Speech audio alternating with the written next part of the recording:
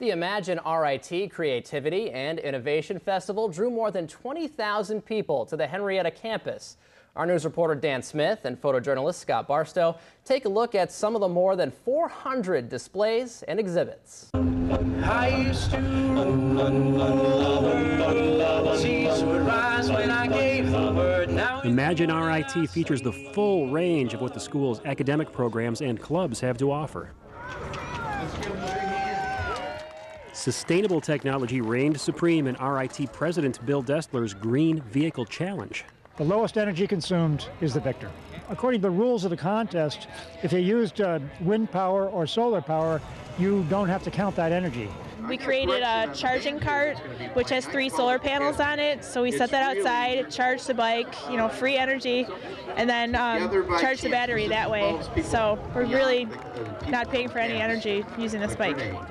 Over in the Gordon Fieldhouse, you could help biotechnology students extract DNA from strawberries. That's all plant DNA. That's what makes a plant a plant.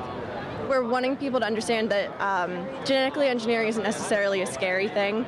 And we're trying to educate people about the whole process. And we're also just trying to inspire little kids to want to learn about plants and to explore the field of plant biotechnology.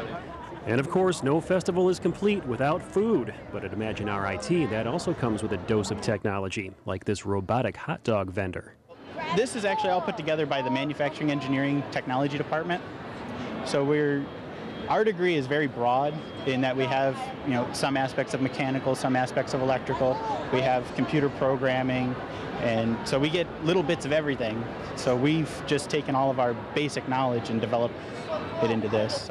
And why not wash down that hot dog with a strawberry banana smoothie?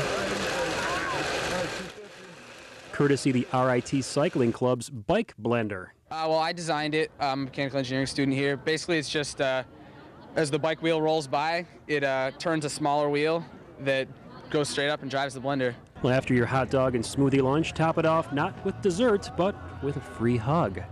Imagine RIT. Dan Smith, our News.